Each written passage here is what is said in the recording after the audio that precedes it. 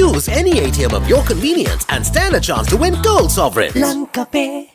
President Ranil yesterday attended a discussion with various professionals in the Batticaloa district. We have now looked at how do we earn foreign exchange. Then we have to become an export economy. We must promote national production for exports. That is why I brought the economic transformation law. That our government's policies must be in line with the export economy. So that by 2032, 2035, we will be able to pay our way through. Today, our GDP is $85 billion. I want it by 2050 to be $350 billion. Every province have to develop itself.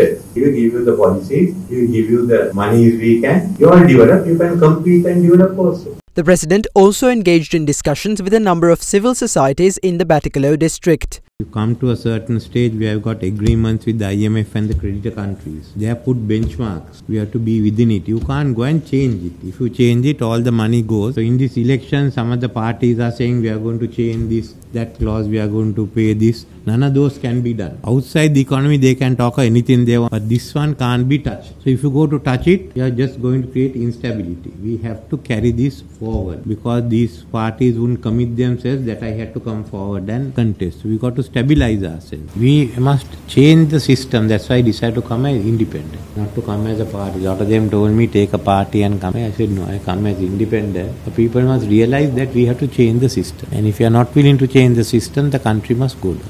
President Wickremesinghe also engaged in a discussion with the Batticaloa Bar Association. Remember something, that next door is Tamil Nadu, which by 2050 will be having a $1 trillion GDP. Now do we link ourselves to that or not? I have been talking with Prime Minister Modi, let's link ourselves. Even in Tamil Nadu, as you all know, South Tamil Nadu has to be developed.